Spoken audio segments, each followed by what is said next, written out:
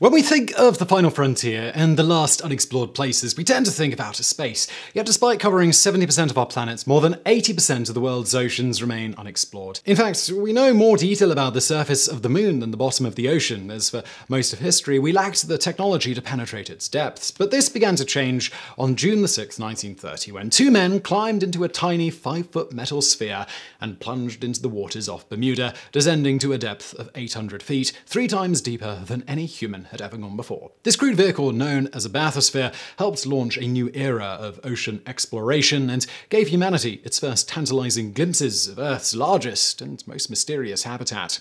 The two men behind the bathysphere could not have been more different. At age 52, William Beebe was one of the most famous naturalists in America. The founding ornithologist at the New York Zoological Society, Beebe was a leading expert on tropical birds, a prolific writer and popularizer of science, and an early advocate of ecology and conservation. He was also a figure from another era, a highly disciplined, moralistic gentleman explorer and naturalist in the Victorian tradition. By contrast, Otis Barton was nearly 20 years Beebe's junior, the independently wealthy son of New Hampshire textile mill owners. An often difficult man prone to mood swings, Barton had a restless imagination and dreamed of becoming a globe-trotting explorer like William Beebe. As a young man, he had built his own diving helmet to explore the waters off New York and spent a year on safari in Africa before finally enrolling in Columbia University's Department of Engineering. Yet, in one key respect, Beebe and Barton were very alike.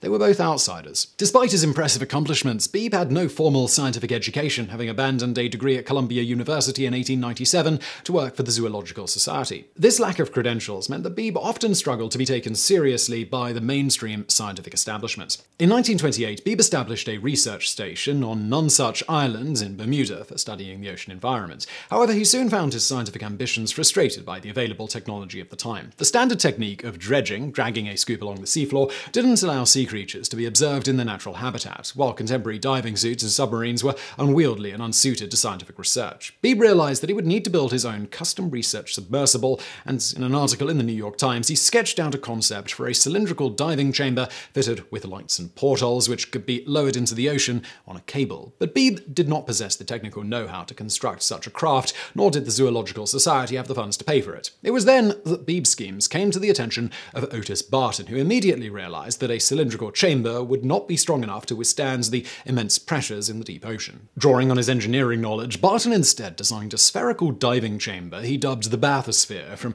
the Greek bathos meaning deep. He then set upon the difficult task of actually trying to contact Beebe. Since publishing his article in the Times, the naturalist had been bombarded with dozens of proposals from crackpot inventors seeking to share the limelight. But as luck would have it, the idea of a spherical diving vessel had already been proposed to Beebe a decade earlier by none other than former president and fellow conservationist Teddy Roosevelt. Beebe liked the simplicity of Barton's design, and the two men quickly hammered out an agreement. Barton would pay for the bathysphere's design and construction in return for accompanying Beebe on his dives, while Beebe would hire the ship and all the equipment needed to carry out the expedition. While to modernize, Barton's bathysphere appears crude, at the time it was a marvel of engineering. The craft took the form of a hollow cast steel sphere 4.5 feet in diameter with walls 1 inch thick, just large enough for 2 men to crouch inside. Nothing of this size and complexity had ever been cast in one piece before, so Barton turned to the Watson-Stillman Hydraulic Machinery Company in Russell, New Jersey, who specialized in casting cathedral bells. The finished casting weighed an astonishing 5 tons and could withstand the pressures of up to a mile of depth. But Barton soon discovered there wasn't a crane or winch in Bermuda that could lift such a weight, so this first bathysphere was melted down and recast to a more reasonable weight of 2.5 tons with a maximum depth of half a mile. To allow the divers to see outside, the bathysphere was fitted with 3 portholes made of fused quartz, a high-strength glass recently developed by General Electric. Oxygen was supplied from compressed cylinders, while trays of calcium hydroxide absorbed carbon dioxide from the diver's breath. For illumination, a powerful searchlight was mounted behind one of the portholes, while a telephone system allowed communication with the surface. The whole device was lowered into the ocean on special high-strength anti-snag steel cable manufactured by Roebling & Sons, the famous builders of the Brooklyn Bridge. In 1930, Barton and the finished bathysphere arrived in Nonsuch Island, where Beebe was ready with the expedition ships, an old Royal Navy barge called the Ready, fitted with a crane and towed by the tug Gladysfen. Beebe and Barton made their first dive on the 27th of May 1930, descending to a shallow depth of 45 feet.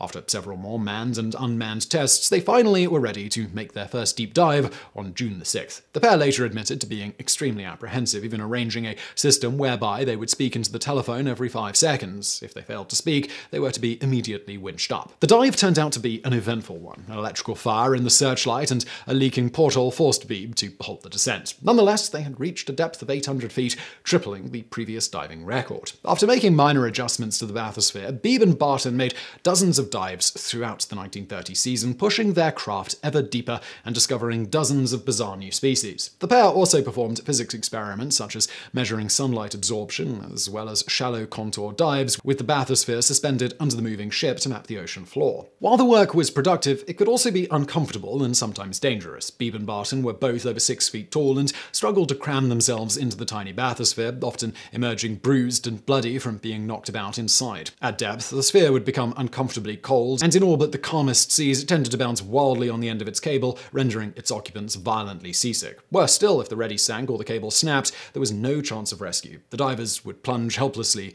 into the abyss. And the consequences of even a minor leak were made graphically clear during one unmanned test dive when the bathysphere emerged from the ocean full of water.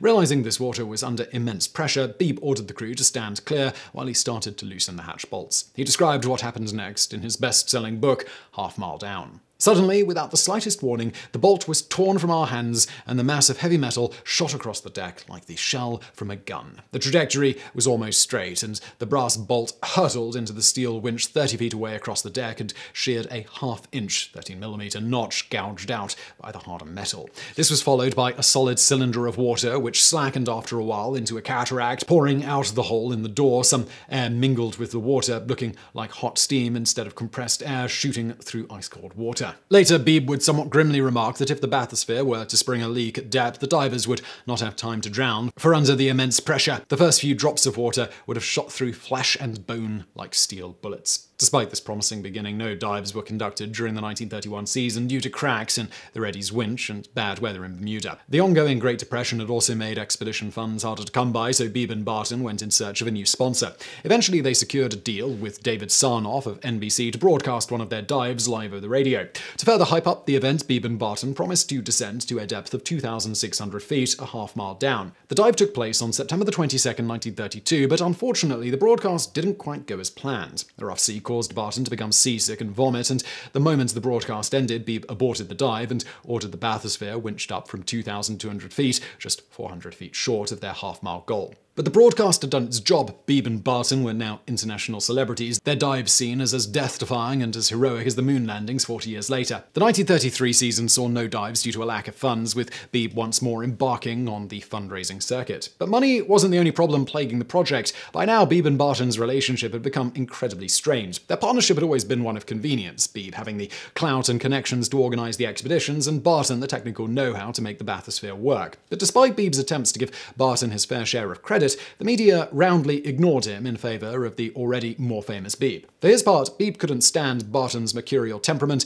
indiscipline, and disregard for the natural environment. But there was to be one last moment of triumph. Beebe struck a deal with the National Geographic Society to fund another season of dives in exchange for articles written by Beebe for the Society's magazine, and on August 15, 1934, Beebe and Barton climbed once more into the bathysphere and descended to an astonishing depth of 3,028 feet.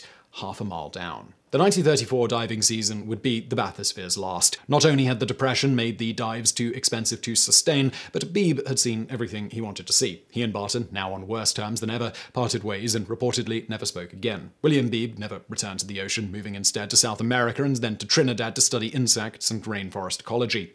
He would continue to publish papers and books until his death from pneumonia in 1962. Otis Barton, on the other hand, would spend the rest of his life trying to escape Beebe's shadow. In 1938, he produced and starred in Titans of the Deep, a half-documentary, half-horror exploitation film based on the bathysphere dives. Not only was this film a notorious flop, but its promotion made it seem as though Beebe was somehow involved in the production, overshadowing Barton in his own film. But Barton did eventually manage to win some of the glory he so desperately sought when in 1949 he rode an improved version of the bathysphere called the bentoscope to a depth of 4,500 feet, a record for cable-lowered submersibles that still stands to this day. Beebe was widely criticized by the scientific establishment for his published work on the bathysphere dives, particularly for describing 4 new species of fish based only on fleeting observations through the bathysphere portholes rather than physical specimens. But the true legacy of the bathysphere was in how it inspired future generations of deep ocean explorers and launched a new era of scientific research. And Beebe's tireless promotion of science to the general public would set the template for the science popularizers of the television age, including Jacques Cousteau and David Attenborough. As for the bathysphere itself, after its final dive, Beebe donated it to the New York Zoological Society, who displayed it in their exhibit at the 1939 New York World's Fair. It was then placed in the Society's storage yard beneath Coney Island's Cyclone roller coaster,